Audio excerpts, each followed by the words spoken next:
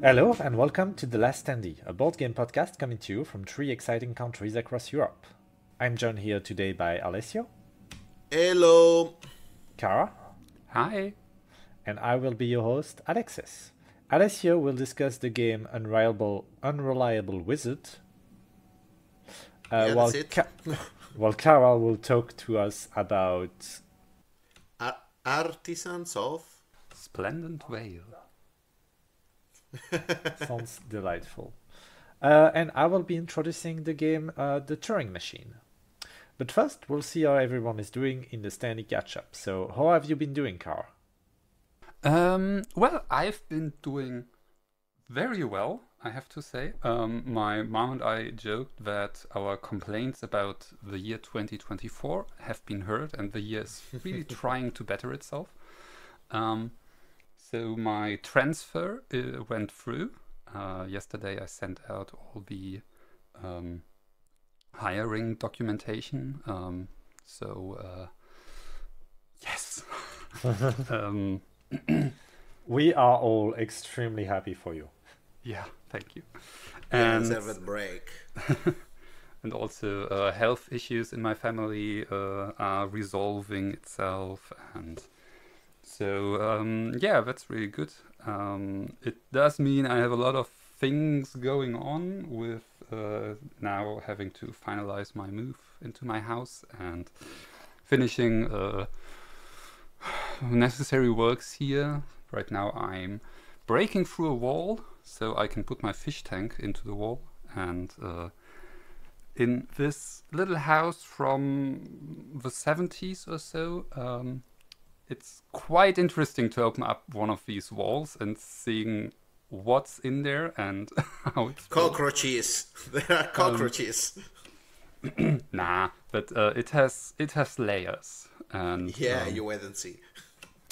anyway, so yeah, apart from that, on the board gaming side, I haven't gotten around to playing anything else but the game I'm talking about today. But I bought 2 new games. One we talked about on this podcast, Keep the Heroes Out. I Yeah. think it was Alessio. Yeah. It's your fault, I spent money. Yeah, I sold you this game. And also Senjutsu Battle for Japan, a 1 to 4 player skirmish game. And it was a sale, it was really cheap, and I remember backing it on Kickstarter, but then backing out again because I really disliked how they handled the whole Kickstarter, and there was a lot of FOMO and whatnot. And but then there was this sale going on, and I noticed, hey, I can basically get almost everything that was sold in the Kickstarter for less than it cost in the Kickstarter. So, okay. You've also mentioned that you've been trying to play a less diverse game and focus on to finish the ones that you had started recently, right? Yes, exactly. Big And that was going. I'm not sure if I talked about it in the podcast itself, but with the podcast, I noticed that I developed this tendency to start playing a lot of games but not finishing any. So, now I decided, no, I actually want to finish games. So the game I'm talking about today will keep me busy for a bit longer. I think I'm a third through it, but yeah. And I really like this decision. Not playing games because I feel like I have to play or try out a new game to cover it in an episode, but just, playing the game because I want to play it and I want to see where it goes. That's commendable. Yeah. Anyway, I think that's mostly it from my side. How about you, Alessio?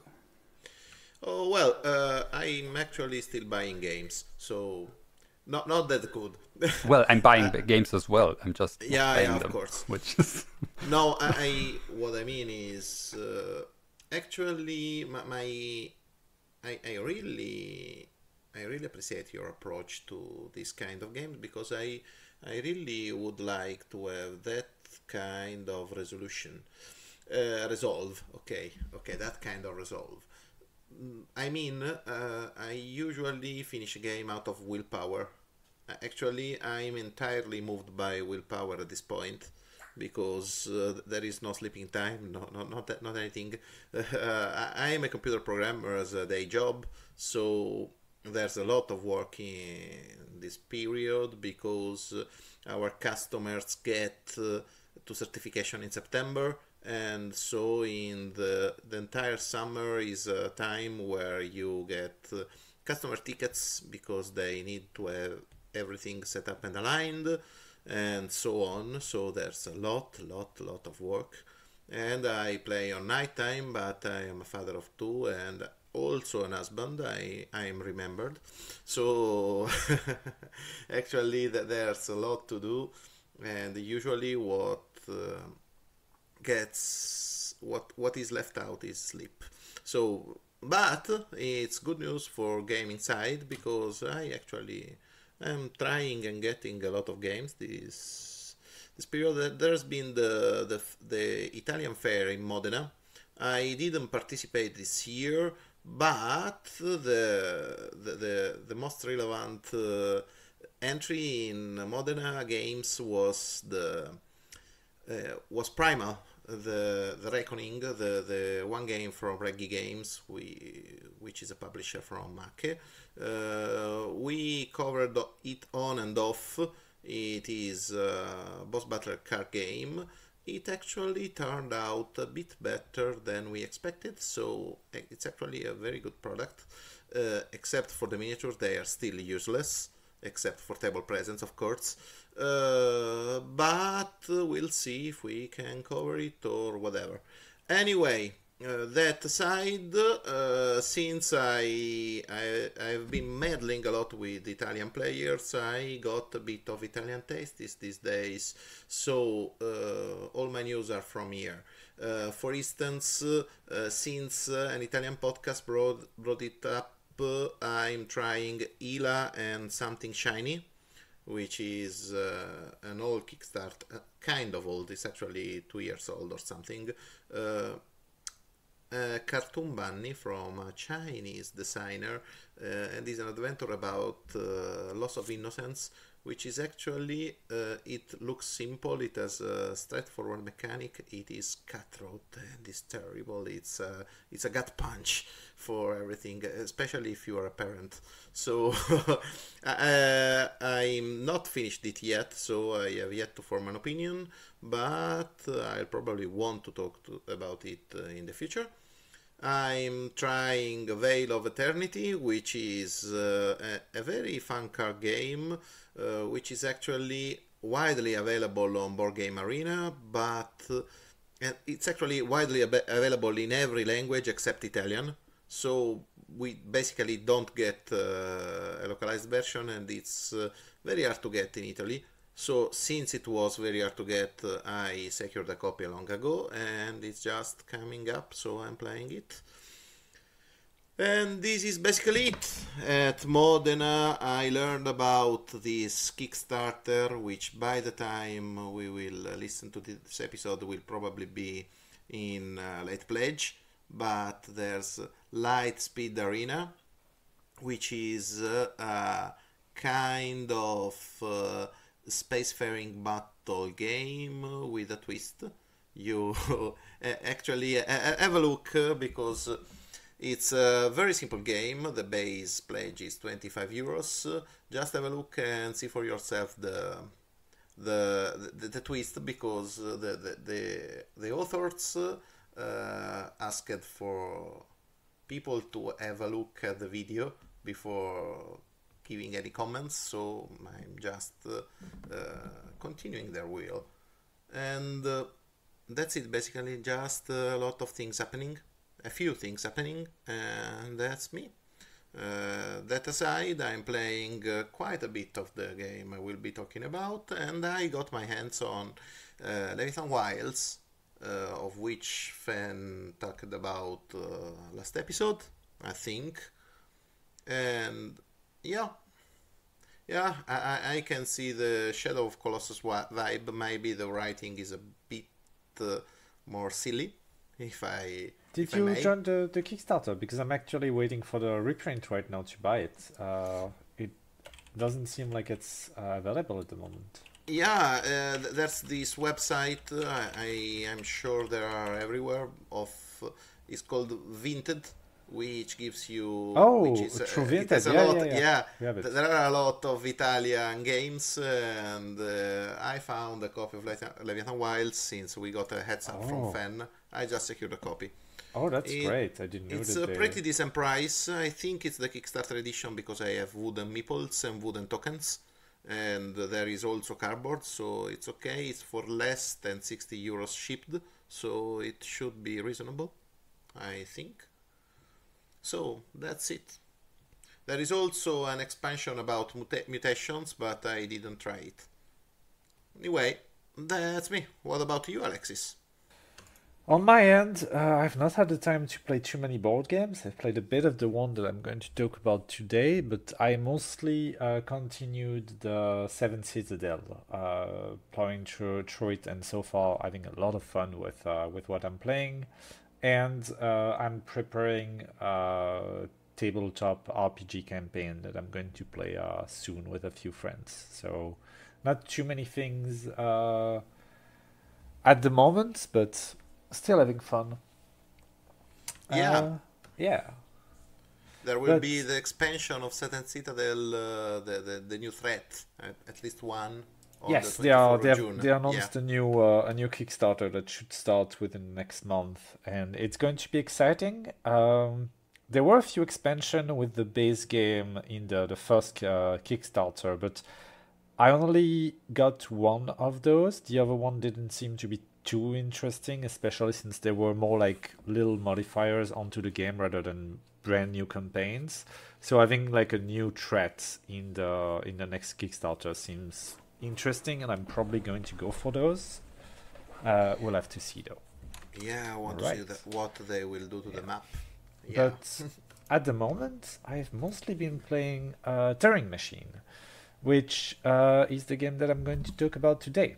So it is a code-breaking game inspired by the work of famous mathematician and cryptanalyst Alan Turing, published in 2022 by Scorpion Masqué. It is a game of logical deduction suited for 1 to 4 players. The game recreates early mechanical computers by giving the player punch cards to try and figure out hidden code.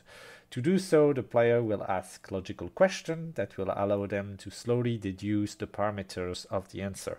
The game is perfectly suited for solo play and actually got a few awards, specifically regarding solo play. Solo. But if you are playing against other, the goal will be to be the first to guess the code, so to guess the code in the minimal amount of question, basically. How does it work then? Well, the game comes with a code book with different solutions for the game, and there's also a website with a ton of configuration for the game to be set in, making sure that you never run out of steam with it. Either through the manual of the website, it will tell you to put a few cards down. On the back of those cards, there's a series of dots that represents answers to specific questions, and those questions are going to be in the form of little cards that you can put next to it with a hint to that will give you a hint about the bigger code that you're looking for. For example, it will tell you how many 5 there are in the final code, or compare the first digit with another digit. So you have a set of punch cards with numbers that go from 1 to 5. Your goal is to take 3 of those cards to form a 3-digit number, and with once they are they are lined up, you will block all of the holes onto those punch cards except for one. You then compare that number to one of the questions to see if that specific code answers the question asked on that card correctly. So, for example, let's say that you have one of the questions that asks you if there's more odds or even digit in the final code. If you are asking for the code 2 to 1, there will be a green dot if there are more even digits, and there will be a red dot if there are less odd digits than if there are more odd digits than even digits. The game feels very nice to play because it has a cardboard component that you need to manipulate. There's punch cards. I always like a bit of physicality in my games, so that's always fun. And if you like logical deduction, that is just the perfect game to play with either by yourself or with a couple of friends that are smart like this, to try to deduct numbers and to try to pick up clues from this. There's a little bit of a mathematical reflection too. I personally love to do Sudokus and any kind of main games like this, so this really fits me well. I've enjoyed the game quite a lot. I believe that, Alessio, you played it. Kara, I'm not sure. I played the shit out of it, yeah, of course. Like I said, I'm a computer programmer, so there's a lot to say about it, but I can go on an in-depth analysis if you want, but I don't know if you would like it.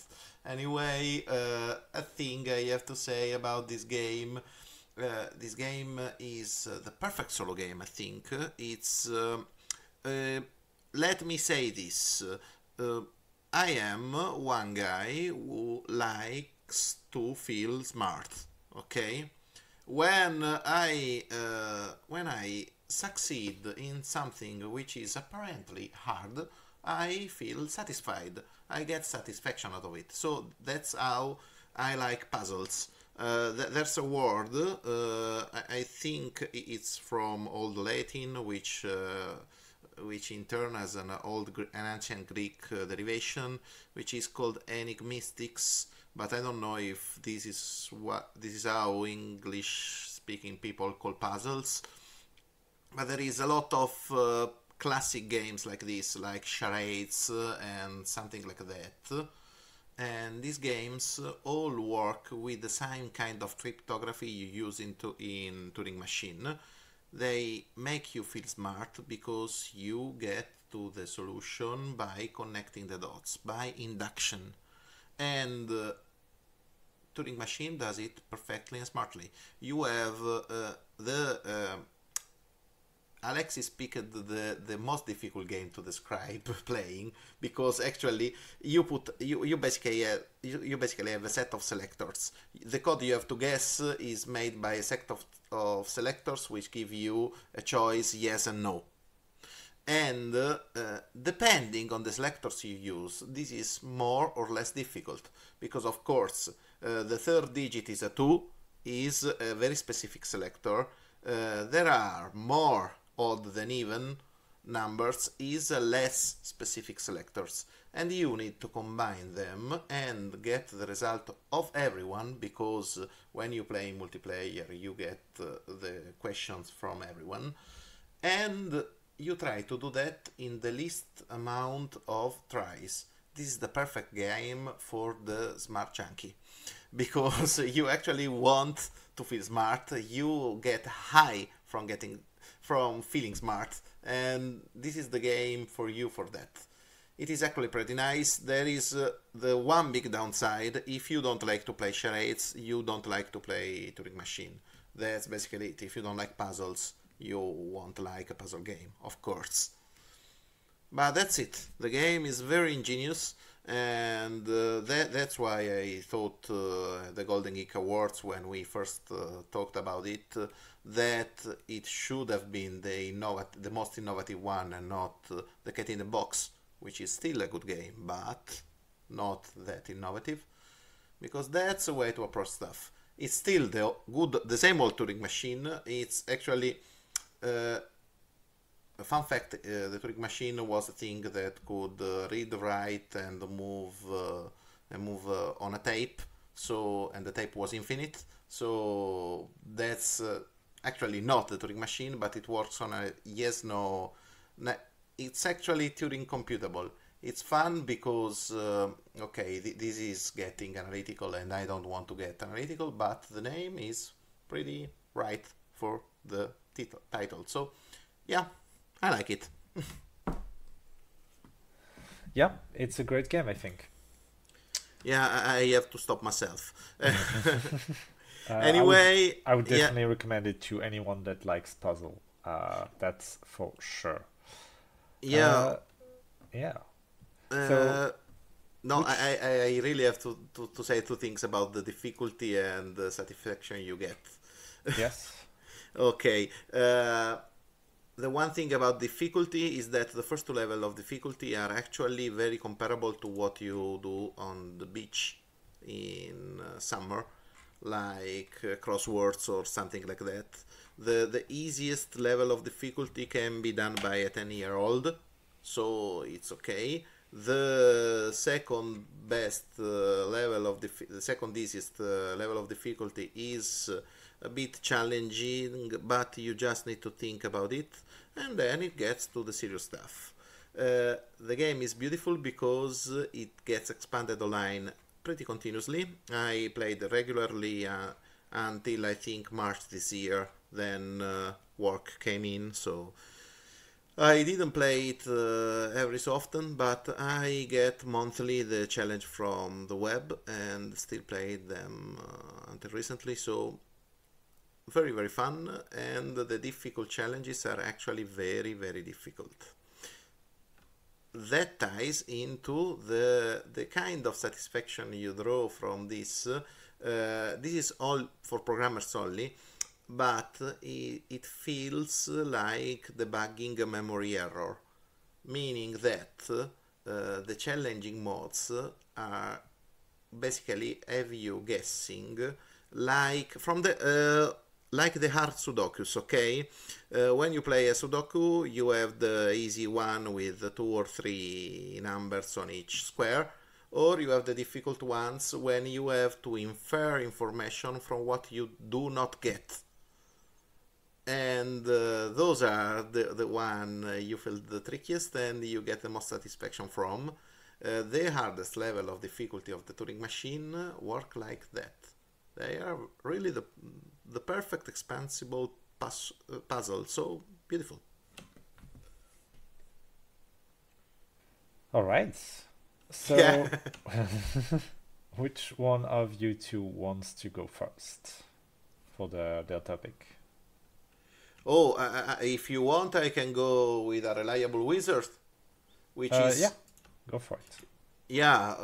I decided for Unreliable Wizard this episode because unreliable is a beautiful word to put in a title, so we'll probably use it in the title of the episode. And what about it? Unreliable Wizard is a solo game from Kami Bayashi, who is a very good Japanese designer who published this game entirely in Japanese. If you go look on BGG about the game and go on, I will wait. Yeah, if you look there, you will see that it has a lot of. It is a pixel art game with the very very simple, very clean graphics. I will make a point about pixel art games, but later. And it is a very very simple game, which is for a single solo player, which plays in 20 minutes and reminds a lot of the original Final Fantasy. And I mean Final Fantasy 1, meaning that it can be brutal, meaning that you overshoot, you die, meaning that it feels like playing a party, and meaning that the Black Wizard rocks. Because, okay, the story of the game is that the demon Lord Terra kidnapped the princess, and a group of heroes has been sent to defeat it. But they were defeated, so there's only left the apprentice of the wizard of the party, who is the titular Unreliable Wizard, who is sent, okay, go on and save the princess. And you are set on a journey. The game is played entirely with cards, okay? You have cards as a map, you have cards as monsters, you have cards as your spell book and your end, and your companions and everything else. You have just 2 tokens, one is the wizard and one is the demon lord terror at the end of your track. You move along a track. When you move along the track, you lose hit points depending on where you move. When you get to a village, you get to restore hit points depending on the village you move on. And for everything else, you move on different terrains. These different terrains work as modifier for the monster you find on them. When you move on a terrain, you find a monster and you have to battle this monster. How do you create the monster? You pick the monster card, so there is the base stats and vulnerabilities of the monster, and you add it to the terrain as a modifier. You will basically align 3 different set of cubes which will represent the magic defense and the attacks of the monster. For instance, the bat, which is called, they are all cool Japanese name. Let's see if I can take one also like Mizu or something like that. So you have Metsid, okay, that's from the expansion actually. But you have a lot of cool monsters, and the bat-like monsters in the jungle get stronger on the blue magic defense. But if they go on the desert, they will get stronger on the red and green. And you attack them by playing spells. You can play spells from your hand by combining the cards you have. Every card you have works either as a basic component of a spell, so it can work on its own, or it can be combined to form a spell with another card. Depending on the card you combine it with, you get a different spell, which gets a different kind of attack or gets a different kind of effect. For instance, you can have a spell of healing, which is very, very handy. And that's how you play, basically. Every time you check the abilities you have on the field you are playing, then you do your attack to the monster, you subtract the magic defense from the monster, which depends from the basic natural magic defense of the monster, plus the environmental modifiers. That's the damage you deal to the monster. If the monster is still alive, the monster gets to damage you back, and the combat goes on until you win or you are defeated. If you are defeated, it's game over, otherwise you continue.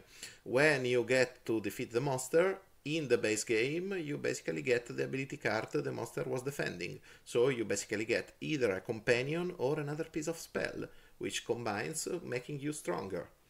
You recover a bit of HP depending on the recovery value on the monster, and you go on. You rinse and repeat until you get powerful enough to get to the end of the track with the demon Lord Terra. You pick your path because you really need to see the picture of the map, but the map has hexagonal squares, and you move on hexagonal squares of different terrains, so you basically get to pick the monster you face along the track. You have to face enough monster to get powerful enough to fight Demon Lord Terra, because Demon Lord Terra is very, very strong. In the case you get to 0 HPs and you have a companion with you, you can sacrifice the companion and get back to 8 HP.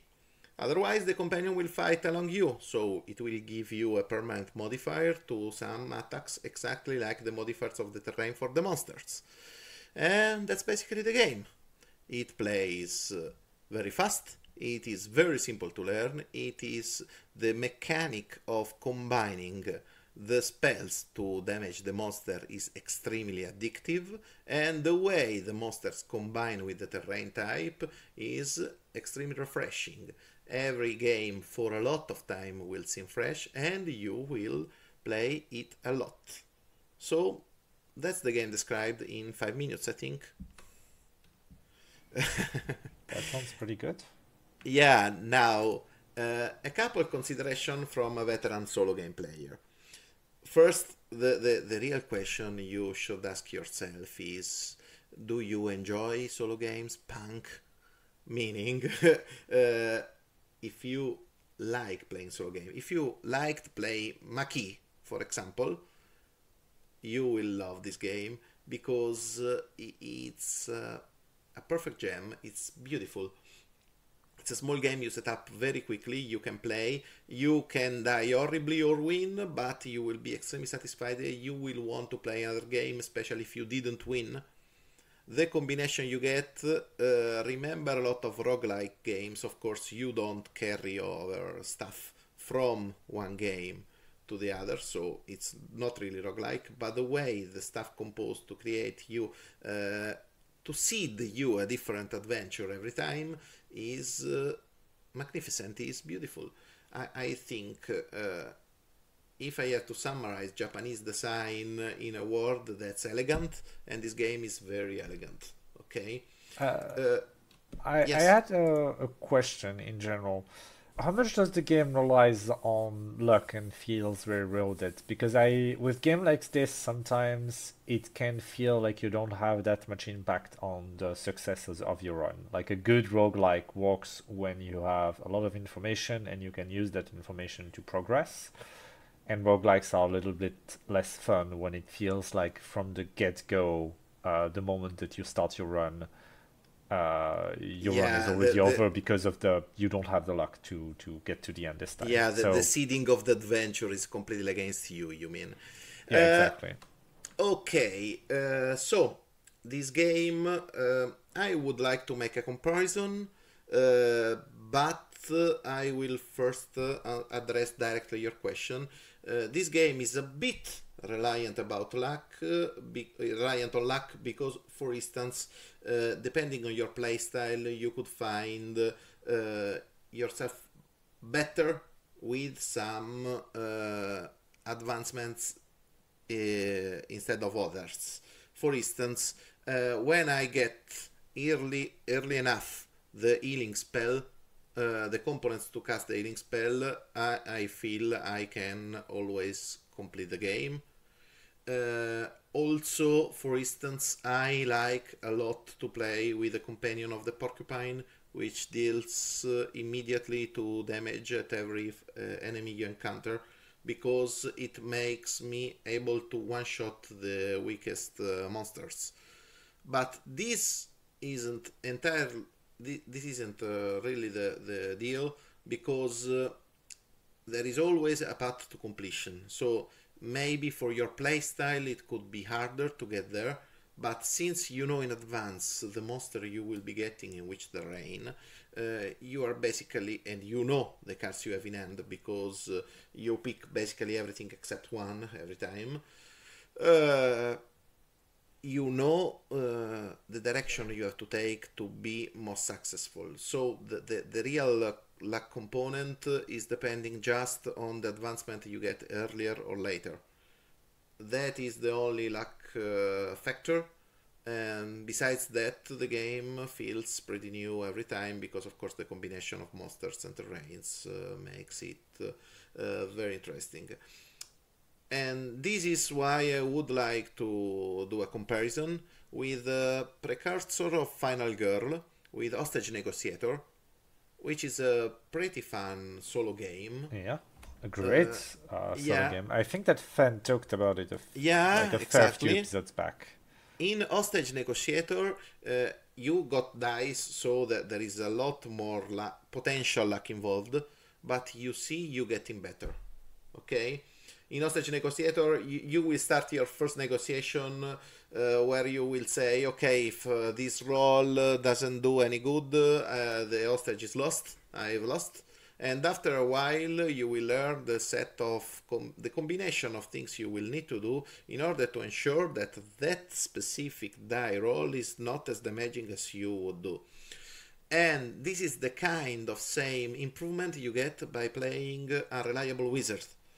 Because when you get to play a reliable wizard, you get better. You know, okay, this monster has 2 magic defense on red, and at this moment I cannot go against it. So let's go left and see what I can do. Or I cannot definitely fight again unless I go to this town and recover 6 hit points. Or even more interestingly, I decide to not recover 6 hit points, because if I go to the town, I'll get this detour, I will not fight that monster, and I need that ability. So I will try to risk it, not get to the town, and fight, and eventually lose a companion to go on, but I will push forward to get this exactly component of spell I need.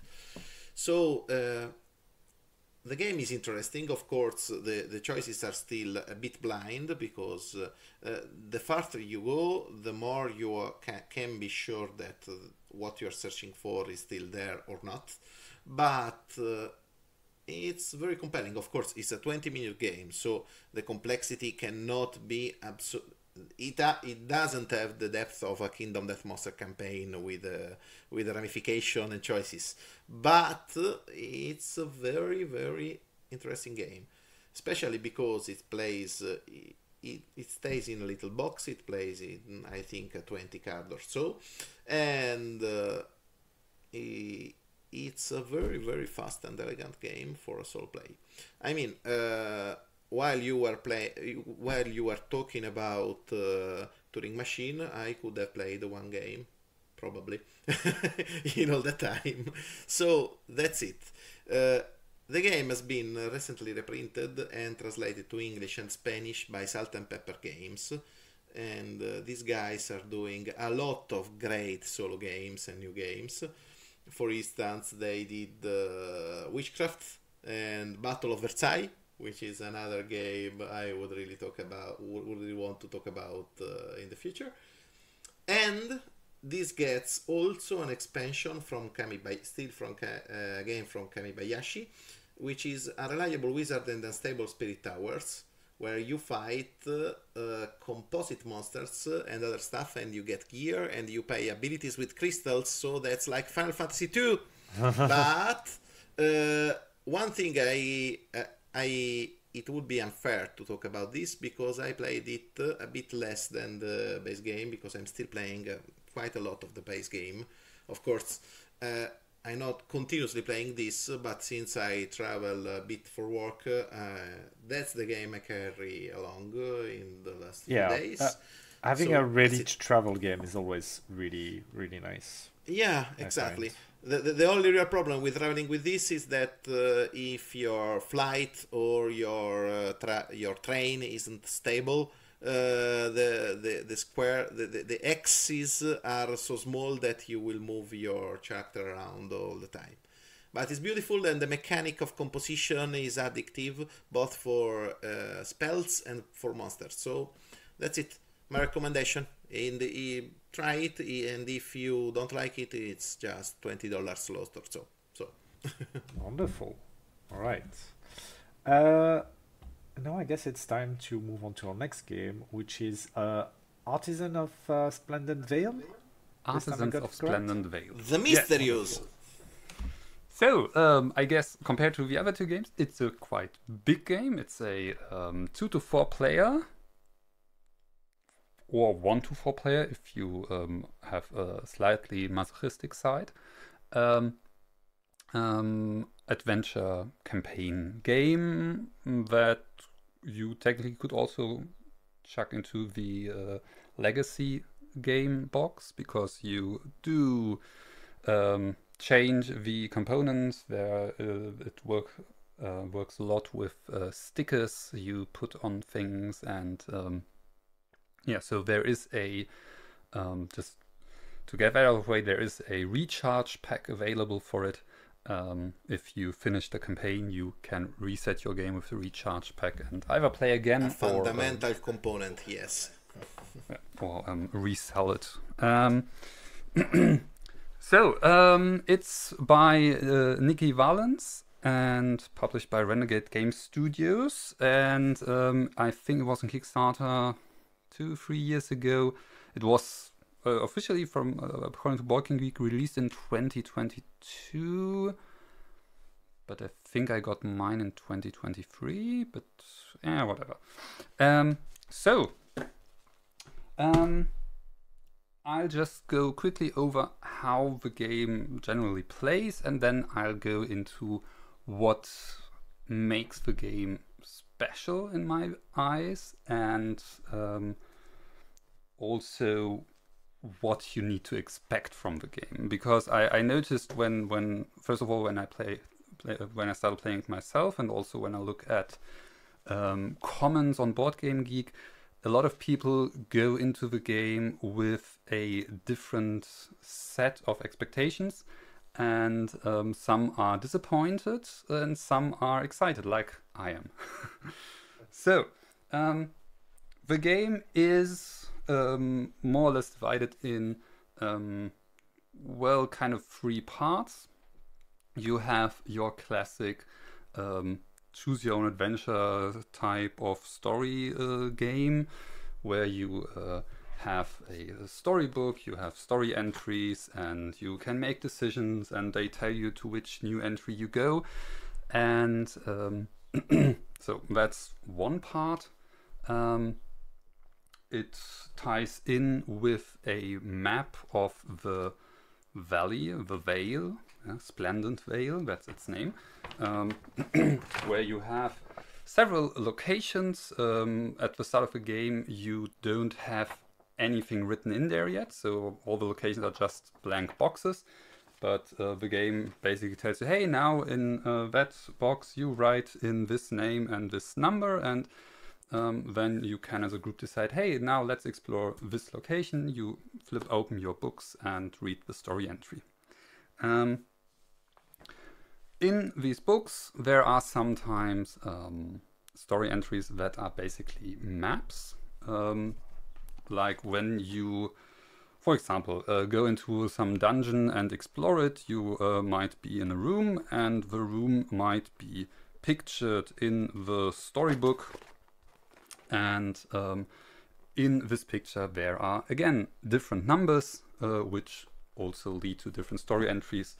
And most of those end with, okay, now you can return to the room and look at something else there. Then, sometimes, things happen. You encounter bad guys, or maybe the dungeon you're in starts to crumble around you and you have to hurry out.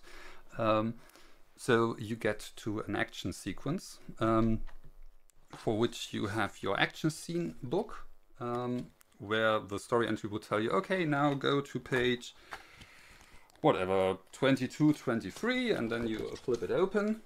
And on the one side, or on the right side, you have basically a map with a hex grid, and on the left side you have setup rules, an initiative track, and yeah, basically special rules for this encounter or action scene, and what your goal for it is. Also the stats for your opponents. And then you play the scene, and it will tell you, hey, if you fulfill this condition, go to this story entry, and then you get back into the story. Yeah. And then there's the third part, which is partly in the title, the artisan part. So all 4 characters you can play in this game are artisans of some kind. You have an apothecary, an artificer, tailor, and a mason. Now, maybe it's different for English native speakers, but I wouldn't have guessed for 2 of them what they actually do. Javi Ferreira has horns. Yes. So the apothecary basically brews potions. The tailor sews some item, some armor, or stuff like that. The artificer actually improves their own or his own body with upgrades to his prosthetics and stuff. And the mason, that's a very interesting thing about the whole world. Basically, masons in this world are people who can feel the emotions and intentions of inanimate objects. Yeah. For example, a door might have the wish to be able to close securely, to keep the people in the house safe, for example. And so masons can feel this and improve these things with runes. So that is kind of cute. I like it. So the mason basically can take any or most of the items you encounter and check, okay, how can I improve what these items want to do, and just give them etch some runes into them, and so they become stronger. And so this whole crafting thing is an integral part of the whole game. Now let's quickly go into the action scenes, how they play. At the start of an action scene, again, the game tells you, hey, how do you set it up?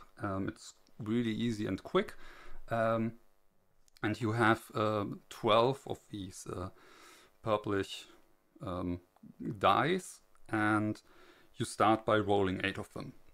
And these are your dice pool. Every time it's a player's turn, they roll 3 additional dice and add them to the pool. If they can't take 3 dice because the pool is already full, you have already all the 12 dice in there, they take as many as are left and add them. And then they can do up to 2 actions. The same action can be done twice, except for you can only do 1 attack action each turn. And each action has a symbol in front of it. For example, the move action has a boot. The punch action, your standard attack, has a POW symbol. And to do an action, you have to spend 1 die from the pool with the fitting symbol. Yeah? Some actions might need 2 dice to activate. Some actions might have 2 symbols, and you can choose one of them to spend. Most actions can be boosted, which means you spend the symbol that is asked for. For example, the punch action, you need a POW symbol, and then you can also spend a plus symbol in addition to that to boost the attack, which increases all underlined numerical values of the action by 1. For example, the move action is standard move action is move 2. If you boost it, you can move 3. And that's basically the player turn. I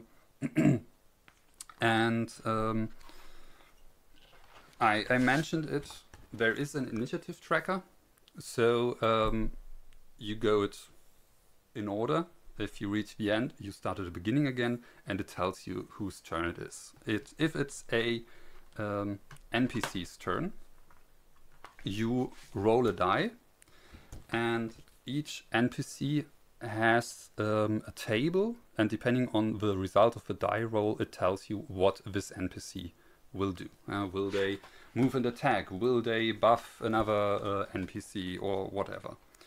And and that's mostly that's the core of how it works. Each NPC has a toughness value, and that's actually a thing I am thinking of adapting for tabletop RPGs. If you have an action scene where you fight, for example, 4 of some bandits, all the same, and they have a leader with them, which means in the action scene book you have 2 tables, one for the leader and one for the minions, basically. You don't track health for each minion individually. You track how much damage you deal to the minions, and as soon as an attack deals so much damage that the total damage dealt to minions exceeds the toughness of 1 minion, that minion dies. So basically the whole group gets the damage together, and as soon as you have enough damage to kill one of them, the last one to receive damage dies. So, for instance, 4 minions with a toughness of 2 will have a total of 8, and if you roll 6 damage, you down 3 of them? No, you can't. Exactly. No, that can't work. That's actually in the rules. Like if you would kill 2 minions with 1 attack, you only kill 1. Yeah? So it's not like, oh, look, 5 meters over there, another one just crumbled under my sword strike. But basically, if you have these 4 minions, each has 5 toughness, you deal 2 damage to the first one, 2 damage to the second one, and then deal 3 damage to the third one. The third one dies, because in total you dealt more than 5 damage with this last attack, and the rest of the group now has 2 damage left. Yeah? Which makes it really simple to handle, and also leads to some interesting tactical decisions, like, okay, I know with the next attack I will kill one, so who do I want to kill? For sure, yeah? I'm sure it makes the fight a lot faster too. Yes, definitely. That's quite nice. Also, there is no to-hit roll, so attacks hit. And usually attacks deal a flat amount of damage plus additional damage based on die roll. Yeah, so you don't, the game doesn't bother with, okay, now you first have to roll whether you hit, and then the opponent maybe can dodge or whatever. No, you attack, you hit, you roll how much damage you deal. So it's really simplified in that way. It's not like the old Warhammer. Roll to hit. Okay. Roll to wound. Okay. Roll the damage. Yes. So, now, what you didn't like. Yeah. Let's start with the story section. You have not one storybook, but you have 4 storybooks, 1 for each character. And they are big. Yes, they are, chunky books. No, they don't have a page number, but I mean, the highest story entry number is 1000.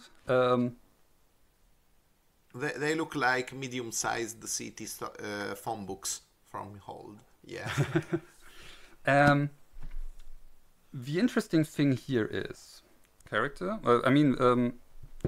If you open 1 story entry, each character has the story entry in their book. So you could ask, okay, why do I need 4 books if everyone has the same story entry? Well, during story entries, there are sections for your character. And there are other sections where in your storybook it basically says, look, here another character says something. But it isn't in your book, it's only in their book.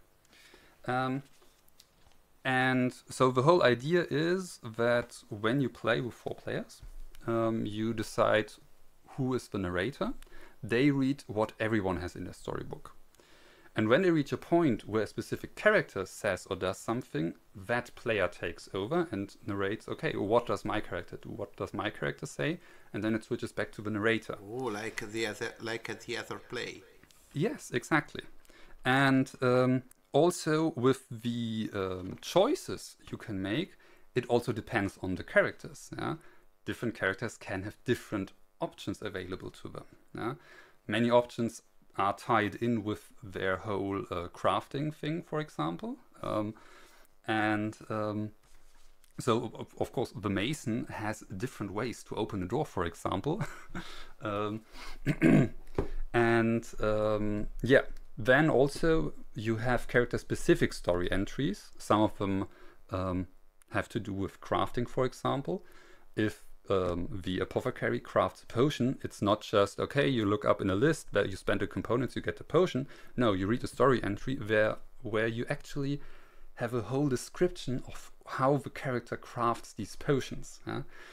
And which is really fun to read, I think. And for example, when I crafted a healing potion, it was like, okay, hey, let me add mangoes to it so they taste fun. Yeah, and so it's that's really something I enjoy. And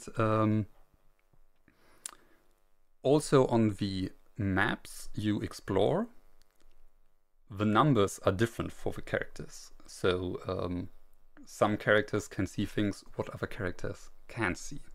which is particularly interesting. One of the characters is blind, and so a lot of characters can see what another character cannot see. Yeah, and the blind character basically navigates the world differently. And at one point, I was in a dark room.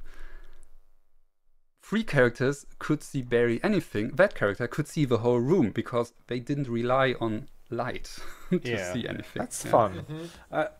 Quick question. Does the amount of text and description that there is for every action slows down the game, or is that just a normal part of what's to be expected with Artisans? Now here we come to what to expect from the game. Basically, I think the closest and most fitting comparison is actually a role-playing game. If you view this game as a guided role-playing game, you have a pretty good impression of what to expect. And I think then it becomes really fun. When you really see yourself, okay, I'm playing this character now, but instead of deciding what they say, I have a script I follow. Yeah? And I mean, just today I played for I think 1.5 hours, and I spent these 1.5 hours reading. Yeah, I didn't have any action scene in this play session, and if you don't like that, this is not the game for you. Yeah? So you can spend a lot of time reading, or if you play it with multiple people, listening to people read. Yeah. Yeah, it's not everyone's cup of tea, I think. I actually find this aspect pretty interesting because this is a novel approach to try to fit story segments without boring people who isn't reading. So it's pretty interesting to see how it turns out. And another thing that I think fits the whole comparison to a role-playing session is you can't lose. That's something several people complain about online, that during the action sequence, the characters can't die. So if you have a fight, you won't lose this fight. You will fight until you won. Yeah? And each character has a toughness of 6. So you get damage, and once you get enough damage to equal or surpass your toughness, you get an injury and reduce your damage by the value of the injury. And then you can get damage again, and if you again reach your toughness, you get another injury. Yeah? But you won't die. The injuries hinder you in some way. For example, here one character of mine is exhausted, which means they can only equip a single skill during an action sequence. Normally they can equip 2 skills. So as long as this character is exhausted, can only use 1 skill. And but no matter how many injuries, you will still be able to do something. Even if it's just, punch the enemies. As I said, there's no to hit roll. You have a flat amount of damage you deal for sure. So that's something people complain about. But then I thought about, well, I'm sure people play it differently, but with all the role-playing groups I had, or most of them, there was always this general understanding: we can't lose unless we do something really stupid. Yeah? Okay, of course I lose routinely at my role-playing games. But so it was really like always this understanding: your character won't die unless you want the character to die, basically. Yeah, but it kind of makes sense, especially in long-term campaign role-playing games. When you spend 3 years developing this character and leveling them up and whatnot, you don't want them to die because of bad die roll. Yeah. And pretty understandable. So yeah, this game is not about will we win? It's about how do we win. And of course, if you want to have a challenge, you can set yourself challenges. You can say, hey, I'm trying to win these fights without getting injuries. And yeah.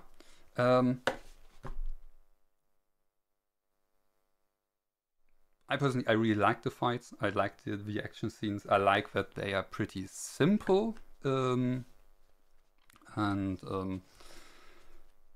I also like that the rules for how NPCs act are on the one hand pretty vague, but on the other hand also pretty simple. Because, for example, the action sequence tells you, okay, this character now moves 3 and attacks. And the rules basically state, well, don't overthink it, just do what you feel like is right for this NPC in that moment. They try to make the most of their actions, so just go for it. If it's not perfect, it doesn't matter. So it's also not a game for people who like to play super tactical and think through the next 2 or 3 turns or whatever. Again, view it as a narration game, and that that makes sense. And yeah, so one thing I really would like to go into more detail is the whole crafting thing and character development. So for each character you have a character sheet which you can fold out, and you have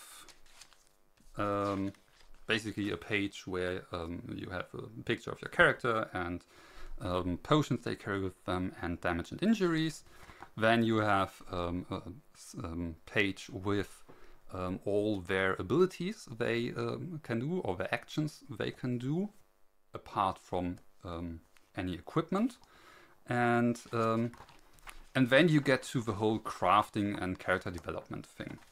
And that is different for each character. And it was actually what really grabbed my attention when I first encountered this game. So, for example, the Mason. They have a list of runes they can inscribe. They start with some of these runes filled in already. And during play, they encounter new runes. When they want to craft, or when they have a chance to craft, they can look at the backside of an item, and it tells you a story entry in the Mason's book. In the story entry, it's basically, hey, what does this item feel, and what does it want to do? And then you have the different options how you can improve it.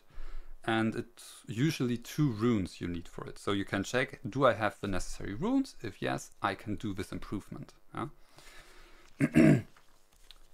The apothecary, on the other hand, has like this potion shelf and different ingredients. And each potion requires 2 ingredients. So you check basically the intersection of these 2 ingredients, and that's the potion you can craft with them. Whoa. Now you have different options. You can either say, well, I have found these 2 ingredients and I could craft potion with the entry number 784. I don't know what it does, but I'm just doing it and I'll see what I get. So each character has a different mini game to do his thing. But apart from, blindly crafting a potion and seeing what you get, during the story, you also sometimes encounter recipes. So then you write down, okay, when I combine these 2 potions, oh, I get a healing potion. Well, I'm not exactly sure what exactly it does, but it gives me a good idea.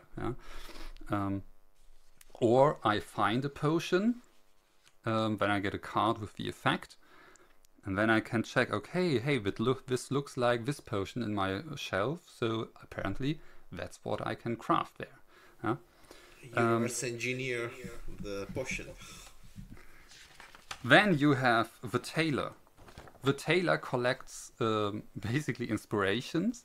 They have their inspiration board, and at different points during the story, they might say, hey, this looks really interesting, gives me some ideas, and then you get a sticker which you put on the inspiration board, and these stickers lead to 2-digit numbers. And as soon as you have a 2-digit number on your board, you take the appropriate card, and that tells you what you can craft now. Yeah? Wow. Some numbers are part of one sticker,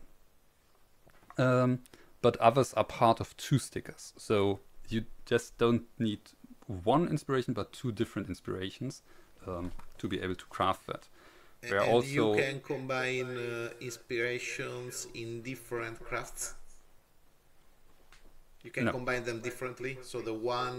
No. No. Oh, sad. No, it's pretty fixed, everything. Yeah. But there are also like different notes attached. For example, I just got something that had the word reinforced scribbled on it. And this keyword allowed me to craft something for which I had inspiration, but I also needed this keyword in addition to the inspiration. Yeah? And finally, the Artificer, where it becomes really interesting. As blueprints! So basically, in addition to the soul crafting, you get experience points. And each character has a basically some kind of network of dots they can fill out with their experience points, and they have small nodes and big nodes, and each big node is an additional skill or item or whatever, something they unlock. And when you get experience, you can fill out 1 node per experience point, and it has to be a node that's adjacent to an already filled out node, or the central starting point.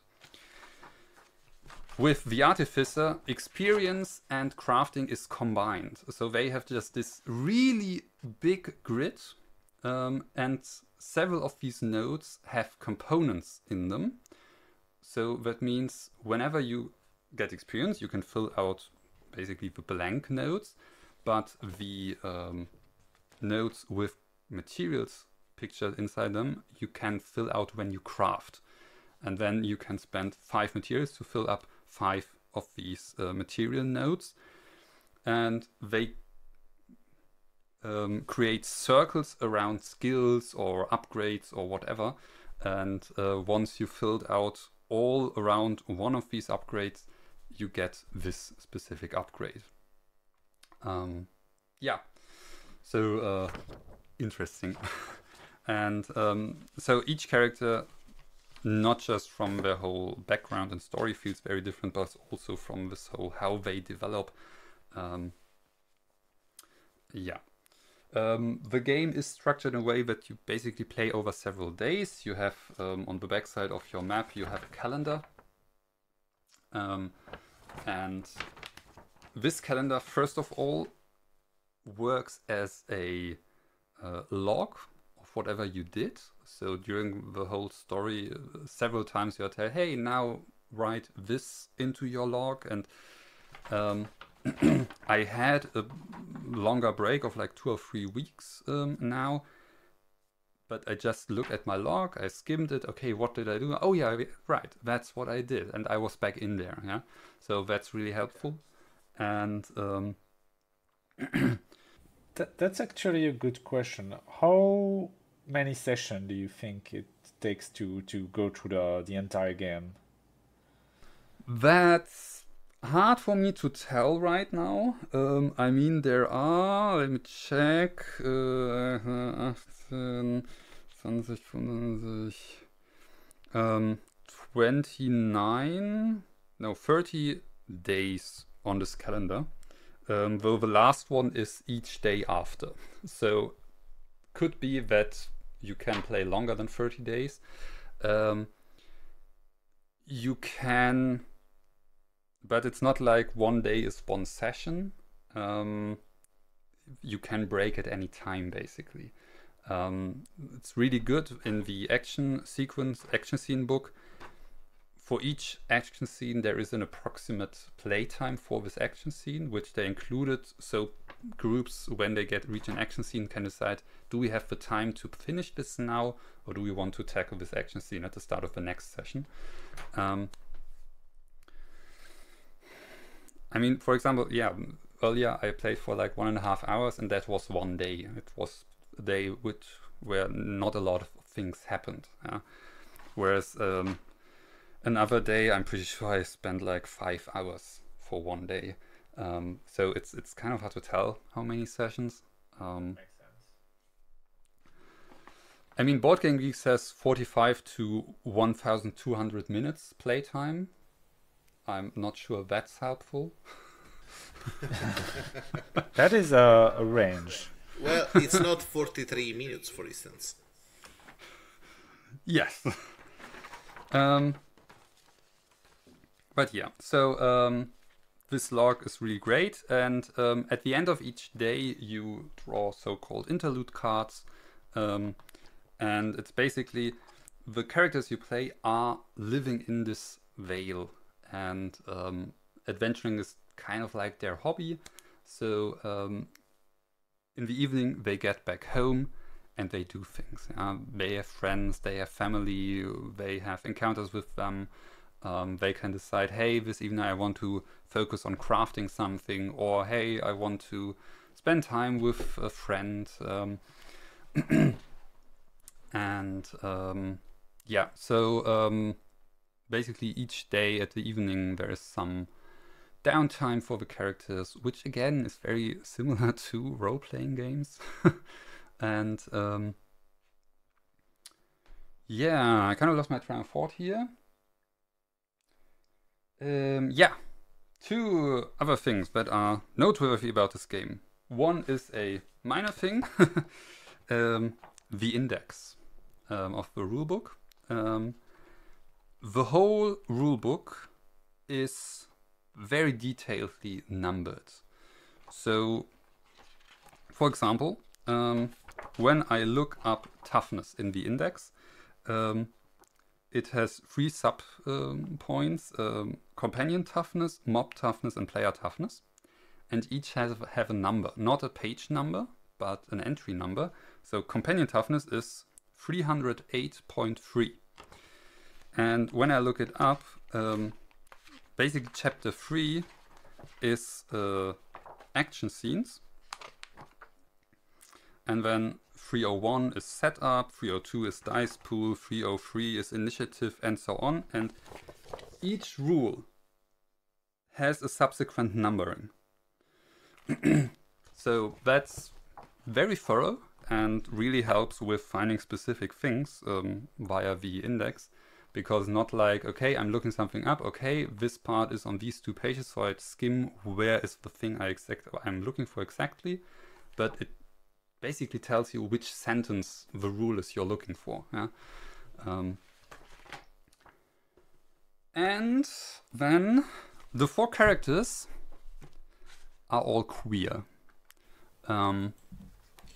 Yeah, they look at like that, you know? So, it's a game, an adventure game, a story-based game, where all characters are queer, people of color, and 2 of the characters have disabilities, you know, the blind character and the one with prosthetics. So that's pretty amazing. And it's really funny that there are actually comments online from cis white heterosexual people that say, that's stupid, there are no characters I can identify with. Like, yep, now you know how it feels for queer people in most mainstream media. And what I also really like is each character has their pronouns printed on the character sheet. That's a nice little bit. Yeah, but what you don't have is some entry that says, hey, this character is gay or this character is trans. It's never explicitly mentioned. But when during the story a character gets home to their same-gendered spouse, you know, okay, they are bisexual or gay or whatever. They are in a same-sex relationship, but it's never called out as such, because it's just the way it is. And so same with the disabilities. It actually took me a bit to really get, oh wait, this character is actually blind. But yeah, every time something is described from her perspective, it's described differently. And yes, when she explores a room, she touches everything. She isn't looking around, but she touches the books in the shelves, and books aren't really interesting to her apparently. So without calling these things out, they are in there, and I think that's really amazing that they did this and how they did it. And I wish more games would, well, be brave enough to do something like that. You don't have to have a whole queer, colored, disabled cast, but you know, just put queer characters in there without calling them out as queer. Yeah, none of your business. At least if it's useful to the story, you just bring it up. Otherwise, no need to know. Actually, that is a trend in a lot of recent storytelling, and I think we cannot get enough of that. So that's a plus, yes. So yeah, apart from that, the game is super easy and fast to set up, because while it does have a lot of components, you have dozens of different meeples, which are really pretty. And when you set it up, I mean, you have the 4 character sheets, you have the 4 storybooks, and each character has a small box where they can put in their meeple and the cards they have, and that's it. And then you can start playing. And setting up the action scenes is really simple, because it exactly tells you, hey, what meeples do you need, where do you put them, and packing it away is also pretty quick. I mean, especially if you play with 4 people, everyone just puts all their components into their box and put it into in the game box, and that's it. And that leads me to the thing, is it a 1-player game? Officially 2 to 4 players. Now, when I looked into this game, I wondered, well, if there are all these interactions in the storybooks, if each character has specific crafting things, like the mason can improve items from all characters, what if you don't have the mason in your group? So I really wondered how this works. The answer is, in the storybook, well, you skip the parts where this character would say something because they are not present. With crafting, if a character is not present, you have the option, because they are still in the world, so you do have the option to basically visit them in the evening and go, hey, look, we found this might be interesting for you, maybe you can do something cool with it. Then it can craft for you. So the game is meant 2 to 4 players. Everyone plays 1 character. Of course, you can play more than 1 character per player. It means you have to handle more than one of these storybooks. I'm playing solo, all 4 characters. It works. You do need to develop like kind of a system. For example, with the maps, I go through each map, each book, look at the map, note down the numbers, and then the next book and check which numbers are different, and just add to the list the additional numbers. And once I went through all books, I decide, okay, with which number do I start? Same with or similar with story entries where the characters talk with each other. I open the story entry for each character, put a bookmark in them, and yes, I switch books. It works. It takes some time to getting used to, but it's definitely doable. And but yeah, personally, I don't think I'd enjoy it if I'd played with less than 4 characters. So if I had a group with 2 other people, I definitely take a second character so everyone is present, because I would really hate to read a story entry and notice, oh, here would be something which we don't read now because we don't have the character with us. That's I mean, the game always tells you basically when you are missing a character. So how's the story in one word? How's the story in one word? Splendid. Okay. Which means good. Yes, I mean, it's Okay. the story. It's not a kid's story. The whole game, like the artwork and so, looks really cutesy and whatnot. But my first hint that it might not be was actually when I opened the first storybook, and there is some artwork at the start, and I thought, hey, that looks nice, until I noticed each of the pictures show a combat scene, and where the character basically clubbers some cute animals, and so yeah, it does revolve a lot around community. Something else that was touched on Board Game Geek, where someone said, well, are the characters the bad guys? Yeah. Like pretty early in the game, you encounter some bandits that want to basically steal some artifacts from some ruins, and you're like, okay, we fight you, we don't want you to steal these artifacts. And what do the characters do afterwards? They plunder the ruins. So at first glance, you could say, yeah, Right. are we really good guys? We are basically going into ruins and stealing stuff, until you realize, well, the characters basically recover things from their community that have been lost.